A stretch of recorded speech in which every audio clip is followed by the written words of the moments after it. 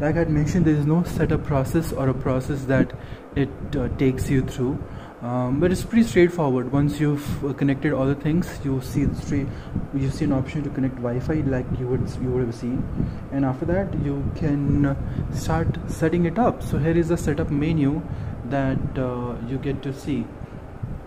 Pretty straightforward again. Speakers lets you configure the speakers. HDMI lets you configure HDMI. I'm not gonna talk in detail about all this, but it's just that they are very intuitive in itself, and you wouldn't find any trouble going through these. Bluetooth had a little problem. I struggled a lot with the Bluetooth. My OnePlus 6 was not easily connected, so it took me like 2-3 attempts to get my OnePlus 6 and then OnePlus 5 that my wife has get connected. But since they're connected now, connecting again for music playback is not a problem. There are tons of features in the AVR. The things that you get to see on the AVR is really nice, and you can see that since I have highlighted Bluetooth, it shows Bluetooth on the display also. Let's go back and let's see what are the things you can get to see it here. A lot of information. You've got the red color is the HDMI out, the HDMI 1, I have renamed it to Tata Sky. Cinema DSP is on, enhancer is on, Wi-Fi is on. Enhancer, I have seen that it provides a pretty good push to the signal, and the speakers perform better. So that's it. You can see mute flashing because I have muted from the remote and it works. Volume is minus 35 decibels, which is I'm watching the cricket match right now, and that volume level is just perfectly fine for me to watch the match at an acceptable level. I did not run the Yamaha calibration because I've just got 2 speakers in front and I manually configured the speakers, and since I had manually configured, there wasn't any need for me to have a configuration done. In the setup, like I had mentioned, if you go to speakers configuration, you can see I've put it in a biamp. Front speaker set to large. There's no subwoofer, there's no center, there's no surround, and there's nothing here. Crossover 40 Hz because I really want to have. I don't think crossover is even mattering right now because it's such a there's 2 speakers and all the signals are being pushed to my Poke S55 ones. Extra bass is on because I like the extra bass push that AVR is sending to the towers. With this on, even at a low volume, like I had mentioned, I can feel the push. I was also talking to my wife, and we've seen that there is a very good clarity on the television.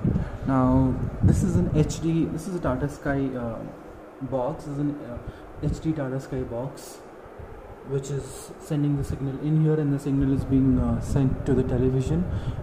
Both me and my wife felt that the quality of signal, the video signal, has improved a lot.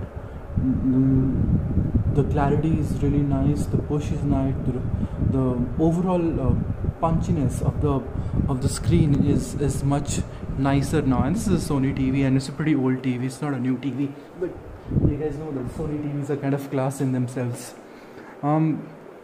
After this,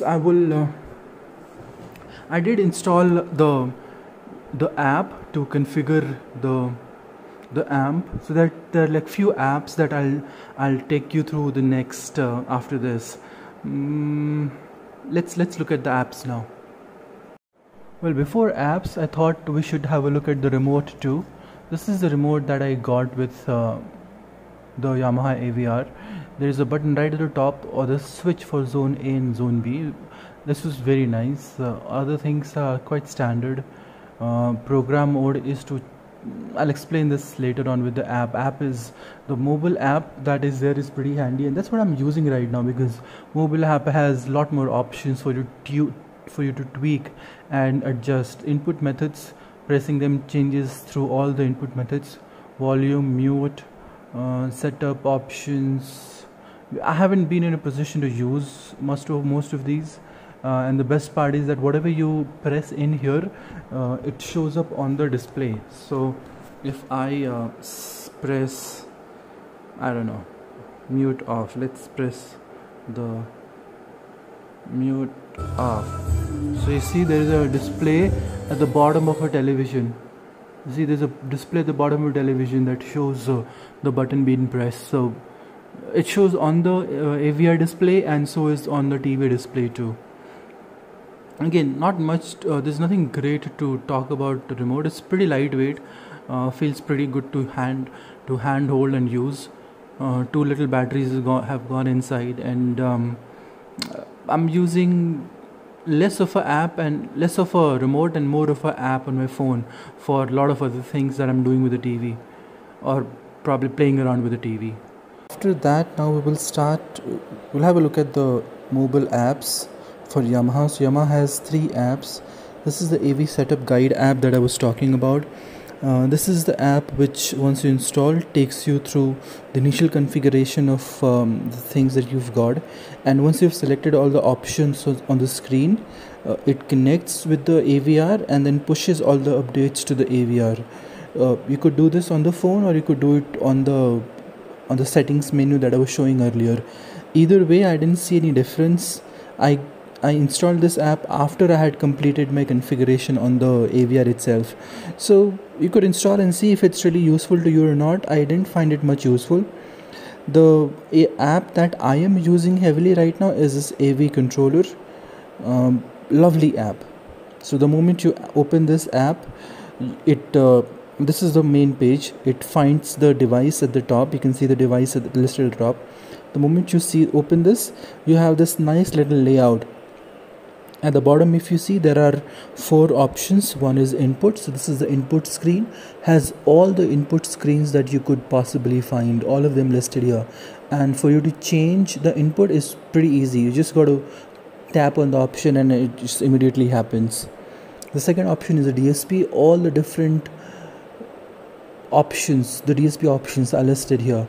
I'm watching the Cricket World Cup right now, so I've selected sports. And all of these options are very good. They really have a noticeable impact on the reproduction of sound, or maybe the color. I do not know, the visual impact too. But all in all, if I'm watching sports, I've selected sports. During televisions and all, I keep standard. Listening to music, you can keep either the surround decoder or 2-channel stereo, 7-channel stereo. 2-channel stereo or 7-channel stereo, both are pretty good. Surround decoder is fine as well. Standard and sports are nice too. The bottom line works pretty nice too. So all of these are, they definitely offer something different, and you should try all of them. This is the scene select mode. I have not yet tried these out, but I believe this is what it is, right? And this is the enhancement section, or the setting section. You can see the treble and bass options at the top. Extra bass is on, like I mentioned. I like bass, so extra bass is on. Subwoofer, I don't have a subwoofer adapted here. Say nope. Enhancer is on because I've basically seen a pretty nice push to audio with enhancer on. Dialogue level, I've given it to 2 levels. I think it goes up to 5 level. With 2 level, I can see a pretty nice push to the dialogues. This is the one that I've been using from the beginning, since I don't have a center channel. I guess when I add the center channel, this may not be needed. And once you go down, you have sleep options, main screen off, or main unit screen. This is a TV screen. You can turn it off. So if I turn it off, the TV screen goes off. And then a firmware update, you can do a firmware update here as well. Account settings, you can add all this accounts: Napster, Tidal, Deezer, and Spotify. Allow streaming services is just to ensure that you allow them. And instructions manual for the product, you can download the instruction manual, which I've already downloaded, so that should be fine. Sorry for that. That's the main home page. The button, so the green button in the top left, I can turn off the AVR by pressing this button. It's as simple as that. And the top right corner, where you have the wireless and music symbols, that is a symbol for you to wirelessly share your phone content with the AVR, not Bluetooth, wirelessly. So The difference is that if you're connecting using Bluetooth to play a song, you'll keep getting notifications and calls, and that'll disturb your music playback. But if you connect over Wi-Fi, then you can be on your own call. You can have another call coming in, notifications coming in, that not stop or disturb the music playback that's happening. The additional modification that I was talking about, that it lets you, the moment you press on whatever mode that is selected, it lets you configure the various settings, the DSP level, the room size, other corrections, by manually playing around with these tools. And it's pretty intuitive if you look at that, it highlights the parameter that is modifying on your display, on your speaker setting to make that effect. And I found it pretty handy, though I haven't really seen a noticeable difference. Or maybe my ears, with just two front speaker channels, it'll be very tough to see a noticeable difference, but at least you can definitely see it. And at the bottom you can see the volume control, pretty easy volume control. Oh, this is totally, oh, okay, this I didn't know about. This I just got to know today. So it's kind of good. And here's a mute button, you can directly mute from on your phone also. So I really like the app that it has, the mobile app, and can't have any complaints about it.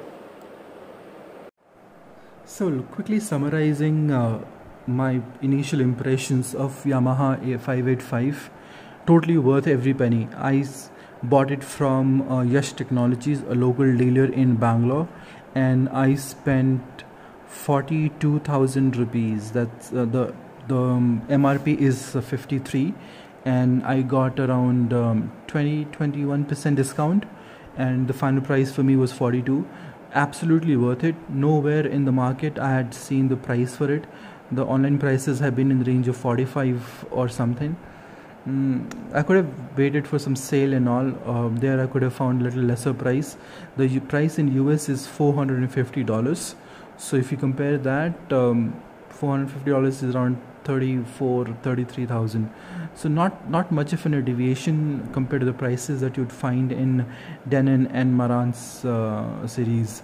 And Yamaha, I really liked when I demoed it. I liked its punch, I liked this balance, and no equal. It's not as warm as Marantz and Denon, and that's okay. I don't want warm. If I really wanted some sort of warm signature, I can manually adjust the settings to have a warm signature. My purpose was to get a capable, effective AVR, and Yamaha is totally worth every bit of that in terms of its capabilities and performance. 7.2 channel does the job pretty well. I'm pretty happy with that. As I add on additional speakers, I'll get to play with it some more. Alright, that's about it. That's about the Yamaha AVR 585. Let me know if you have any questions. I'll be happy to answer those. Thank you, and see you guys later. Bye bye.